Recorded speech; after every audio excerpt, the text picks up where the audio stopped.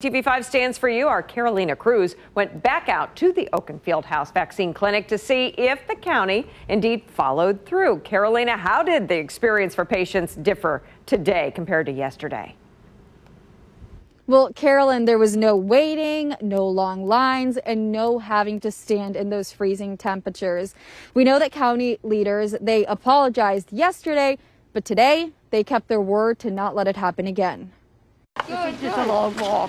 Yeah, that's the unfortunate part. So we were able to get everybody inside, but now unfortunately there's a little bit more walking instead. With 20 additional volunteers on hand for a total of 60. So thank you to the people that were helping. Vaccination efforts moved faster than the patients today. Today was just uneventful and perfect. Precisely what the Johnson County Department of Health and Environment was going for. Absolutely happy that the problem that we're dealing with is not trying to convince people to take the vaccine. Have a good day, guys. Thank you, thank you. Thank you. See ya. Johnson County began vaccinating people in phase 2, starting with those 80 and up this week.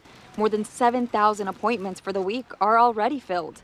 Yesterday, some people showed up much earlier than their appointment. Others came without one. It resulted in a long line that wound around the parking lot. Inside, of course, it's nice and warm, but out here, it's cold. To prevent from having people wait in freezing temperatures again, the county brought in 2 heated buses for overflow. Shuttles were used to pick up and drop off patients who parked far from the entrance. I was a little bit nervous because I don't stand very well.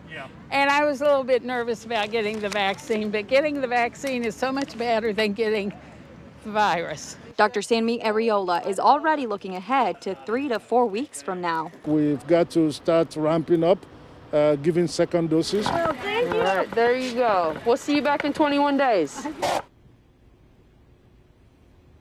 And once vaccinated, staff gives patients a card, and on that card it lets them know when they are due for their next vaccine. It'll be either 3 to 4 weeks, depending on if they got the Pfizer or the Moderna shot. But the county is emphasizing that people need to make sure they schedule that second shot because they will not be doing that automatically. Reporting in Shawnee, I'm Carolina Cruz, KCTV 5 News. Yeah.